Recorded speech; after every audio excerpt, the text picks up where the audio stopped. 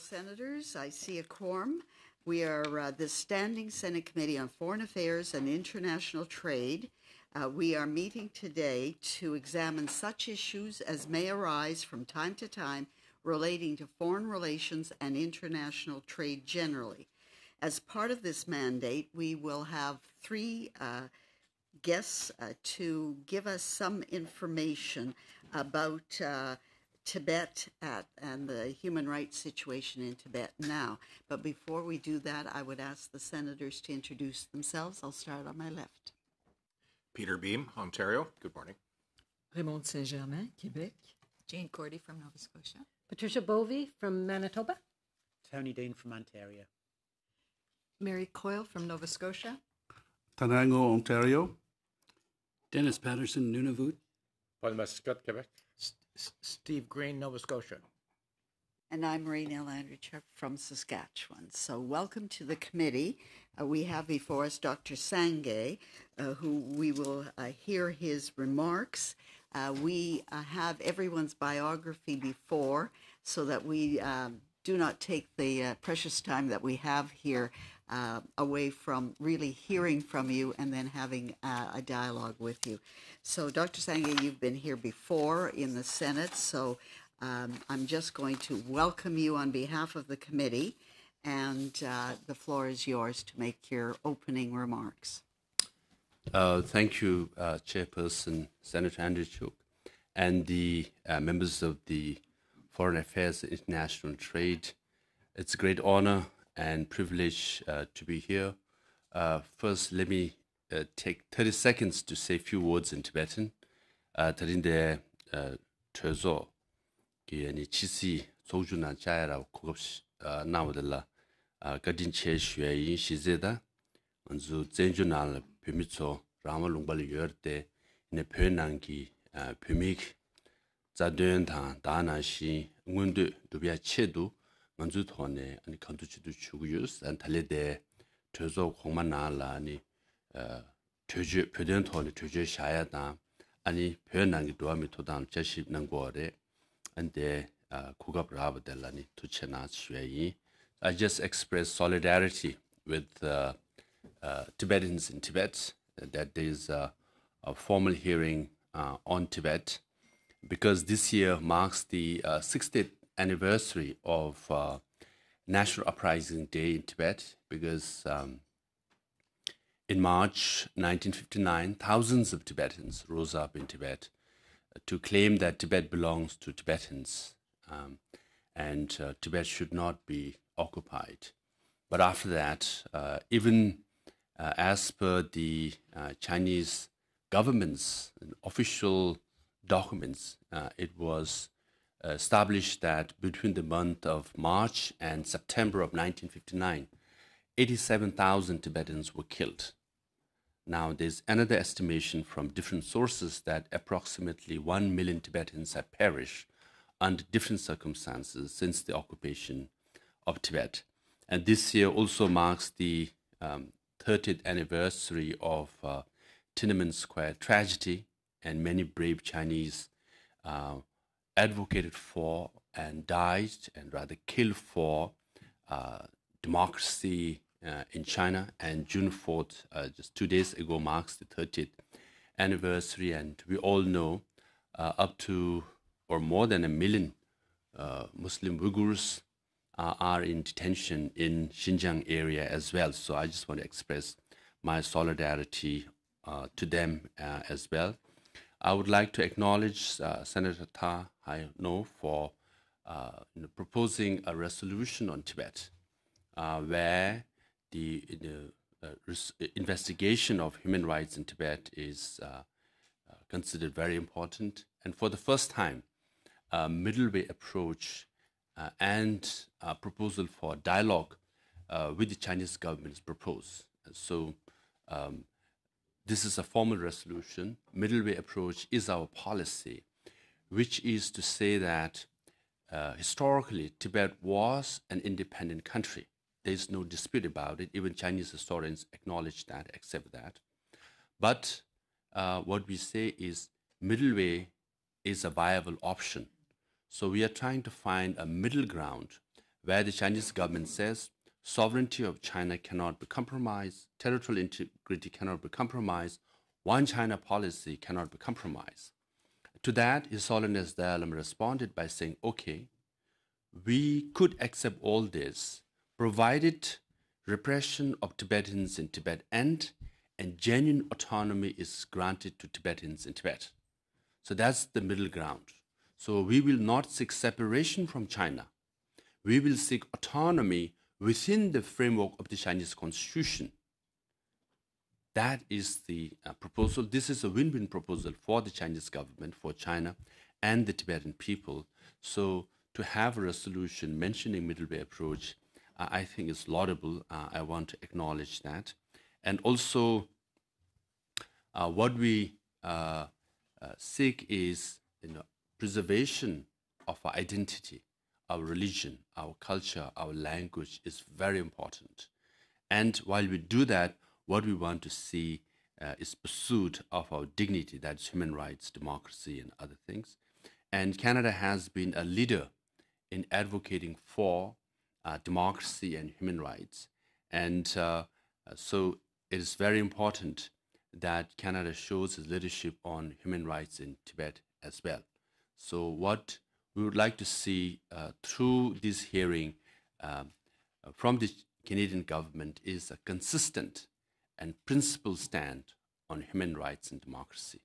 So with that, I would like to once again thank all the senators who are here and for holding this formal hearing on Tibet. Thank you, because I was told I will have only 5 or 6 minutes, so I think I finished my 5 or 6 minutes. Thank you very much. Thank you. Raptors won yesterday, so I watched the game too. All right. I don't know how to respond to that last part. Yay. But thank you for the time frame that you worked within, and you made your main points. And I do have a long list already, so I'm going to start with Senator Massicott, followed by Senator No. Thank you, Chair. Thank you for being with us this morning. It's much appreciated. Could you, I'm sure when you describe how you saw your relationship with China, you must have very specifically thought about what kind of structure. Is that a federation you're seeking? Like, how do you obtain autonomy and at the same time respect the one China policies? A bit like Taiwan, or could you describe a bit more how you see that? There are many examples of autonomy, including in Canada, Quebec, or the First Nations of Nunavut, or South Tyrol in Italy, or Hong Kong, or Taiwan. But I think we can always look at similarities, but there are also vast differences. So I think it's always challenging to have compare with something. But what we seek is actually less than Hong Kong if you go by specifics. If you look at the document called Memorandum of Genuine Autonomy, it has listed 11 points, the things that we want, which are more or less consistent with the provisions of the Chinese Constitution.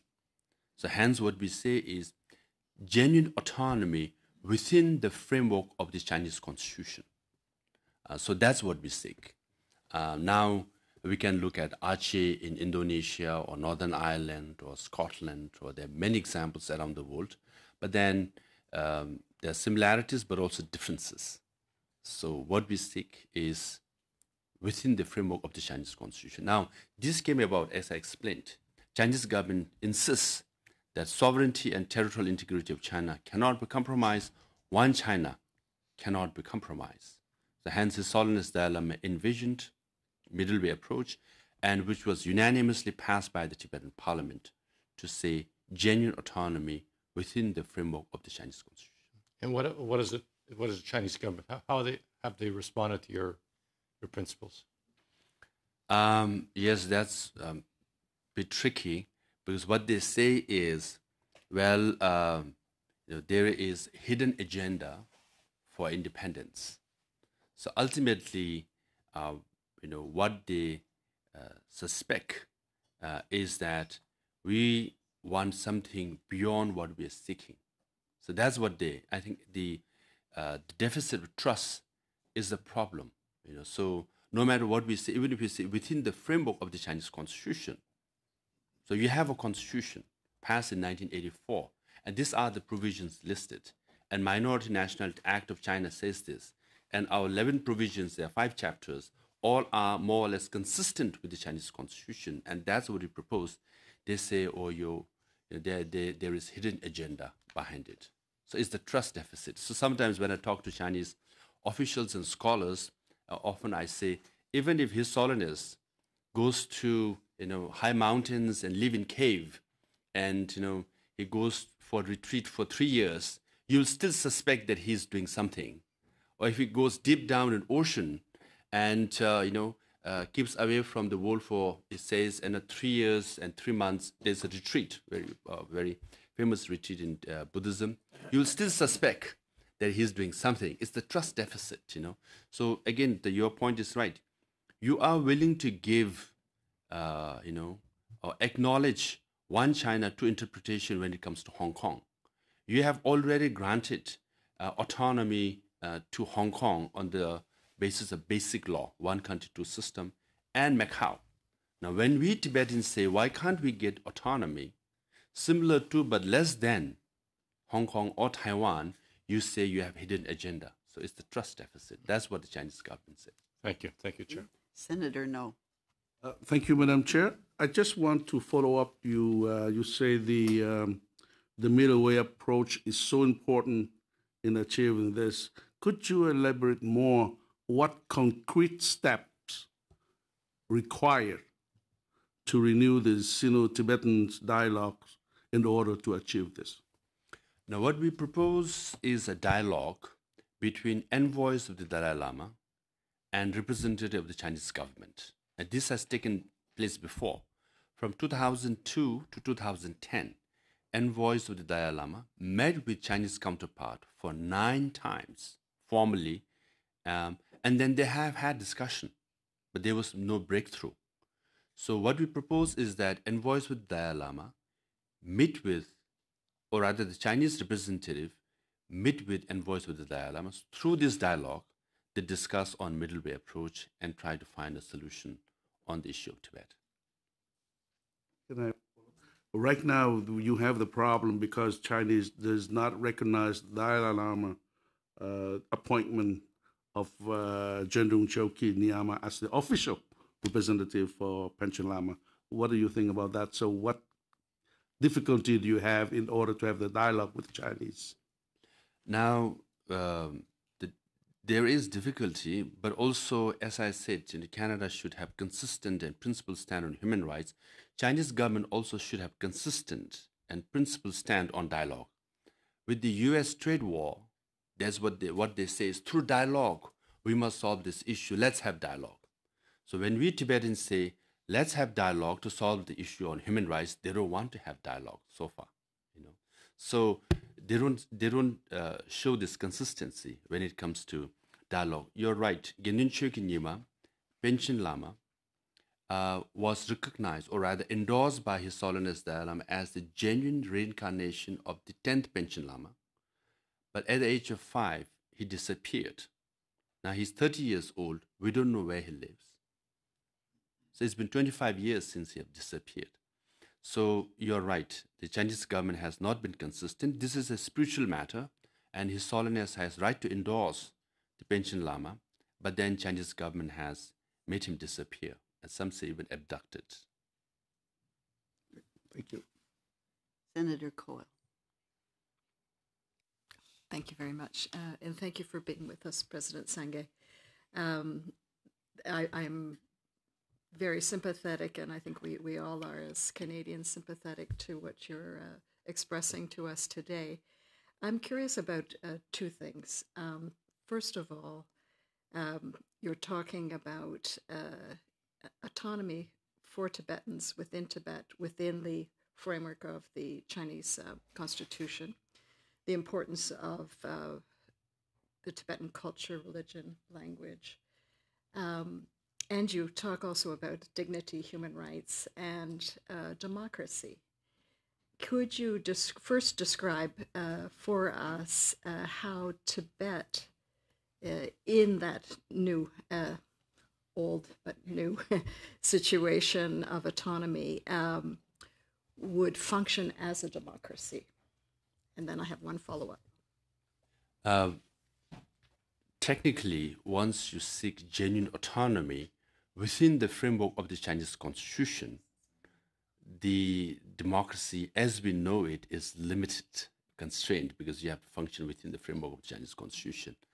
Having said that, given a choice, we would like to have full-fledged democracy because Tibetan administration, that I am the political head, functions on the basis of democracy. You know, we had our parliament elected since 1960, and my position also is directly elected by Tibetans all over the world in 40 countries, including Tibetans in Canada.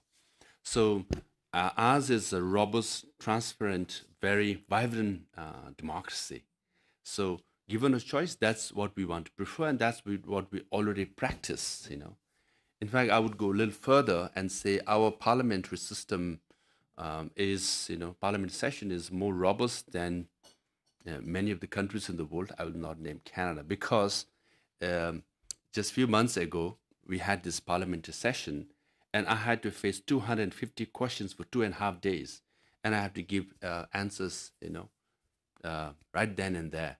So I doubt there will be any parliament where the president of the administration will face parliament and answer questions for 2.5 days.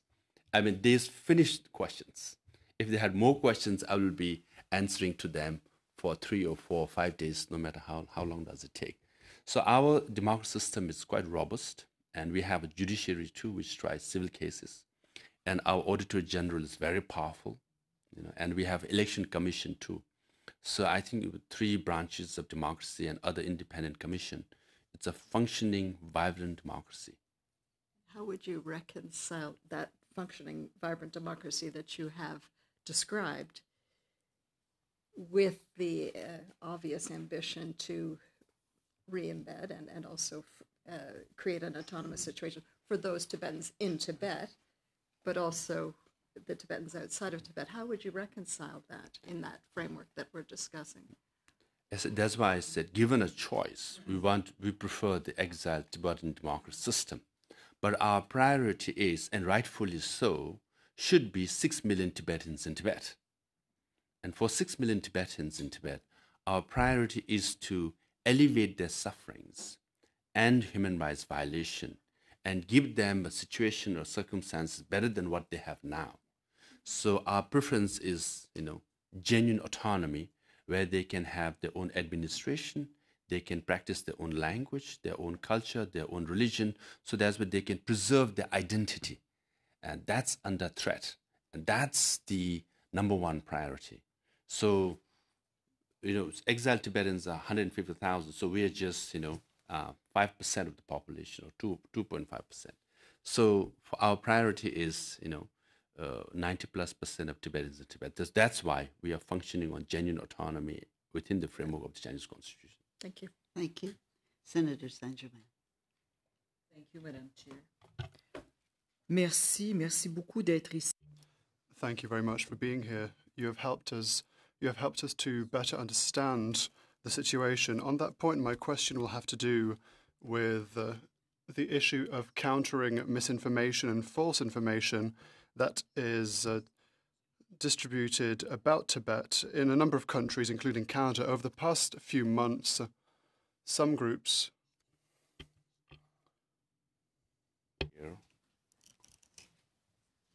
So I'll try to, I'm a Francophone, but I'll try to draft my question in English.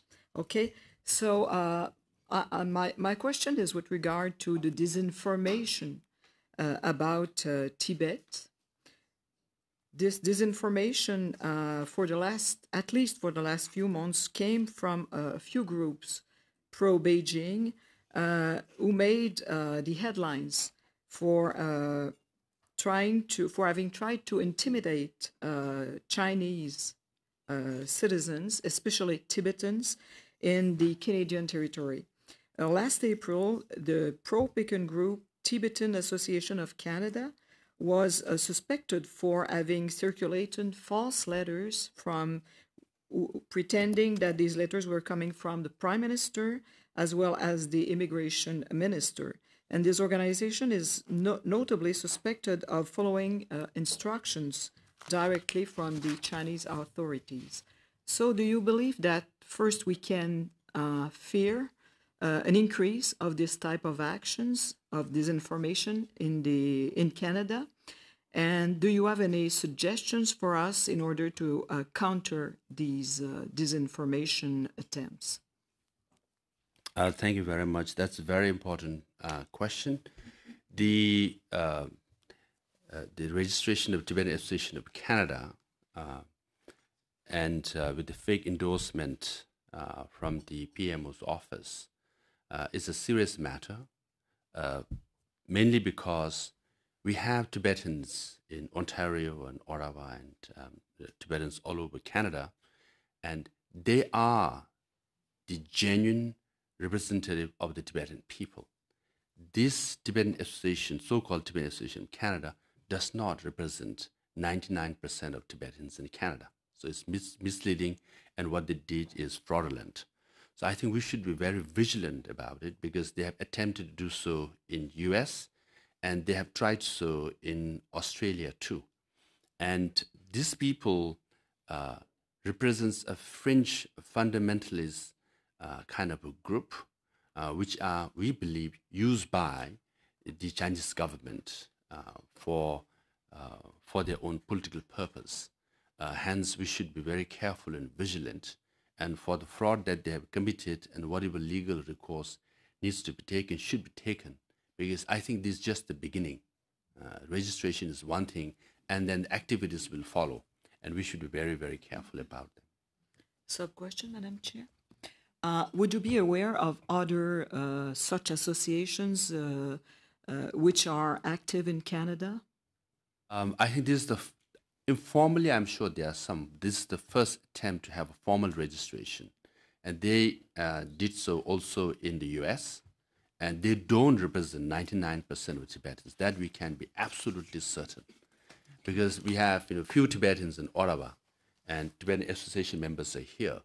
They get together, they elect their executives, even in Toronto, in Calgary, in Vancouver. So we elect, the representatives through democratic process, and they just come and register and claim to represent Tibetans in Canada, which they absolutely do not represent. Thank you. Senator Bovey, I have now a long list again. Senator Bovey, Senator Atulajan, Senator Patterson, Senator Beam.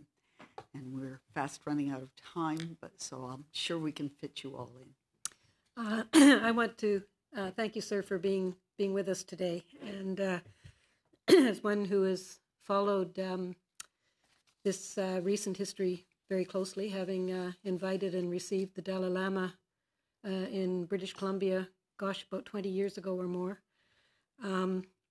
I know that you're seeking, as you say, that middle ground regarding culture and language. I wonder if you can talk more, please, about religion and where that is in your discussions now or your concerns now. And as I said, I have had the privilege to work with many of the Dalai Lama's monks, both from India and those in Canada, over many years. We are very proud that His Holiness Dalai Lama was received by Canada on various occasions, and he still is the honorary citizen of Canada. So we are very proud of that. And thank you very much for receiving him and in helping Tibetan monks. As far as religion is concerned, it's vital. Tibetan civilization is based on Buddhist principles and Buddhist values. Hence, the Communist Party of China knew that when they invaded Tibet, the first thing they did was destroy 98% of Tibetan monasteries and nunneries. 99.9% of monks and nuns were disrobed. Religion as we knew it just physically disappeared from the world. But the good news is, after 60 years, Buddhism is back in Tibet in social and private space. What is happening in Tibet is Tibetans are doing on their own. As far as Chinese government is concerned, they want to systematically destroy, dilute Tibetan Buddhism, make Tibet into a Chinatown, Tibetan into Chinese. So there is, lots of restrictions on religious practices in Tibet. But Buddhism is back. The assertion of Tibetan identity is back in social and private space. What it shows is that on the spiritual front, after 60 years, we have prevailed, or rather we are prevailing from 98% of destruction with only 2% chances of success. We took that as a Buddhist with, resilience on our side and rugged spirit of mountain people. We fought and we have preserved Tibetan Buddhism, so we are very proud. But the policy remains, and consistently you hear and you read about Serta in the Larungar Monastery in Serta being destroyed. From 20,000 monks and nuns is being demolished, reduced to half, and Yashingar with 5,000 nuns is being demolished as we speak. So all these are taking place despite all the challenges. Preservation of Buddhism is very important for us. Thank you, Madam Chair. Thank you. Senator Atulajan. Thank you, Chair. Thank you for being here this morning. My question too was about religion, and with Senator Bovia. So I would just like to take it a bit further and say that when we look at Tibet, when we look at the Uyghurs who are in internment camps, there were stories coming out of the last month was Ramadan, where they were forced to eat, they couldn't fast. So religion seems to play a big part in where China refuses to have a dialogue, or keeping the Uyghurs in camps and saying they're reprogramming them. But you have prevailed. The Tibetans have prevailed. From someone who is from that part of the world, from the subcontinent, we grew up listening to the stories. We heard about the monasteries, the wealth of information, the libraries that you have. So tell me, what is life like for an ordinary Tibetan right now? All that information, has anything been saved? It's a very closed-off area, very difficult to get to. Yet you continue to flourish. You continue to have a voice. And also, are the younger people using social media to get their message out? Social media is very much restricted in Tibet as well. They use what we call Chinese firewall to prevent any information from going inside Tibet. What they have is a policy called 1 and 100, meaning they will, export 100% of the information or propaganda to the outside world, but they will not let even 1% of information from outside world come inside Tibet. So that's their policy. So it's very, very difficult. And you're right, as you are from a very prominent family in Pakistan, so, Uyghurs are under very difficult situation. They are not allowed to celebrate Ramadan. They are not allowed to name their children after, holy saints of Muslim faith.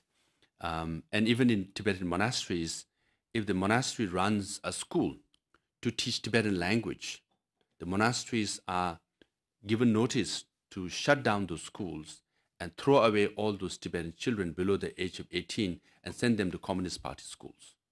So even the private efforts are being restricted. So on the one hand, I did say that, from 2% chances we have succeeded, but it's in context, I'm saying. What they destroyed is physically they destroyed everything. And in Tibetan monasteries, we have, statues made out of gold and silver and different kinds of stones. 75% were burned, melted, and have disappeared. What we recovered is only 25%. So again, I just want to put that in context. When you say we have succeeded, I'm not saying we have succeeded 100%. So a lot of challenges even now it's going on. So for example, the best example is the Chokhang Temple. It's the holiest shrine in the Tibetan Buddhist world. It's like Mecca or Vatican for us. If you go to Chokhang Temple in Lhasa today, there are sharpshooters on rooftop. So there are cameras watching over you. So some Tibetans have said, so there are more, cameras following you than the butter lamp that we offer in the temple. So there are more guns pointing at you than the monks who are inside the temple. That's a way of saying. So in fact, also, for example, those Tibetans and monks who want to come to India to seek teachings from His Holiness Dalai Lama, their passports are not only denied, now they are taken back, even those who got passports. So there was one Tibetan blogger who said, Tibetans have better chances of going to heaven than going to India to seek teachings from His Holiness Dalai Lama, because not even 1% of Tibetans are given passport. So these are the restrictions imposed on to have religious practices of Tibetans. Thank you. I'm going to turn to our final member of the committee, Senator Beam, and then followed by Senator Patterson to conclude. Thank you, Chair. Thank you very much, Dr. Sangay, for being with us today. Your comments are, of course, very compelling. I'm wondering if over the past few years, your international advocacy has suffered in any way. And I say that because we have seen at the same time a greater assertiveness by China on the international stage, whether it has been, as has become traditional, repercussions for the diplomatic reception of the Dalai Lama in various countries, or indeed on other matters where sometimes trade actions are seen as a reprisal for engaging too much in the Tibetan question, if I can put it that way. So I'm curious as to whether you are finding that the doors are still open when you travel. Obviously, the doors are open here in Canada, but in Europe and indeed at the Human Rights Council in Geneva. I just want to thank Senator for asking the question. Yeah, it's not that common to have a formal hearing on Tibet like we are having it. So it's very courageous and honorable on the part of the committee, and especially the members who are present here. Just to show up for the hearing means a lot, because you're sending a clear message to Beijing, and especially to Tibetans who are suffering in Tibet, that you care for human rights, you care for their environmental issues as well. Now, although Freedom House has come out with a report for the last 3 years, in all 3 years they have listed Tibet as the least free region after Syria. Now, we all know about Syria, but the second least free region in the whole world is Tibet. And we want to share that to the rest of the world, but the Chinese government presence is everywhere, and they're very, very strong. I was in Lithuania for 36 hours, and the Chinese embassy issued a press release condemning my visit. I was in South Africa last year, and they issued a press release, and they said 100 people to protest against my visit to a talk that I was giving at the law school. They stormed the auditorium, they stormed the stage, and chased away all the students. And last November, I was speaking at University of Toronto. I think 50 or 60 Chinese students just showed up with the Chinese national flag, singing Chinese national anthem. In fact, I called some of them inside so that we could have dialogue after the talk. So there, I think the tentacles of the Chinese government is everywhere. And what is most disturbing is the elite co-optation. When you see ministers after ministers, I don't want to say bought, but rather change their service from being a minister of a country to a consultant of the Chinese company or government, that's very disappointing. I have had the privilege of going to Australia. One time the talk was whether the foreign minister of Australia would meet with me or not. Next time when I reached, he was the consultant for the Chinese government. The trade minister of Australia was paid, I think, $800,000+ a year, and he's a consultant from a Chinese company. And even a foreign minister of a European country I would not name has become a president of a major international, okay, I'll name, the Davos World Economic Forum, supported by the Chinese government, is a former foreign minister of Norway.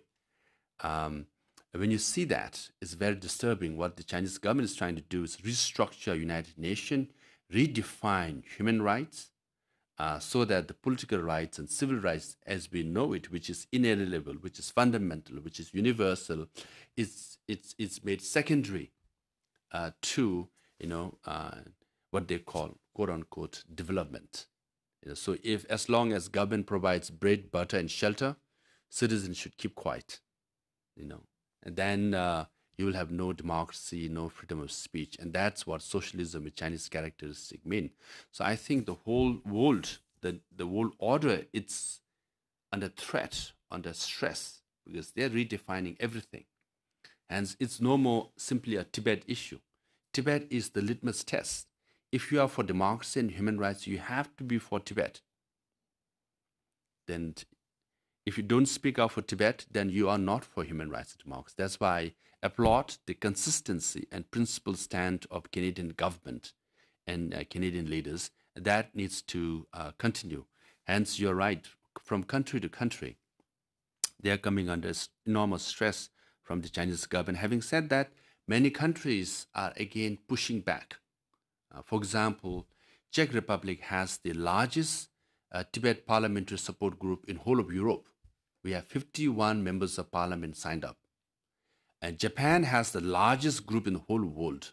91 members of the parliament and 60 or 70% from the ruling party are part of the Tibet parliamentary support group.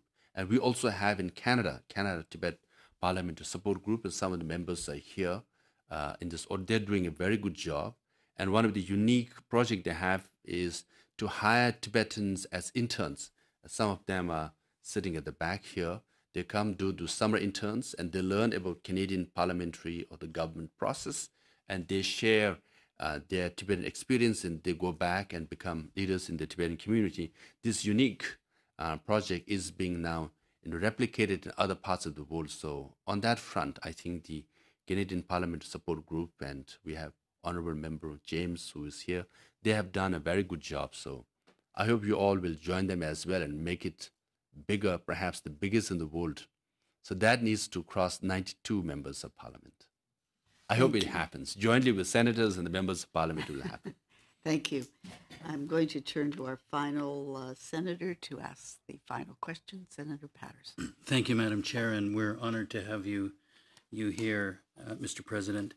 I guess in wrapping this up, you talked about Canada's stand on human rights in improving ways. It's the job of Senate committees to make recommendations to the Government of Canada.